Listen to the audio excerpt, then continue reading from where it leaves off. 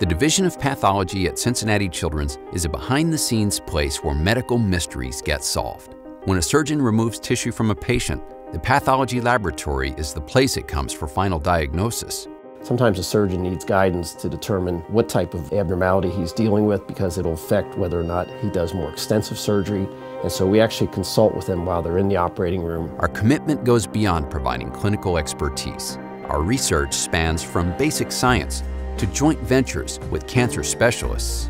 Our investigators are trying to understand the unique metabolic pathways that are responsible for some patients being resistant to leukemia drugs. We also have a strong program in understanding the underpinnings of lung cancer. Our technicians make unique types of stains to help the investigators identify certain proteins that may play a role in tumor development. We have a strong interest in understanding not only childhood diseases, but also the normal development process, and we excel at helping clinicians make critical decisions when minutes matter most. Patients frequently don't even know we exist.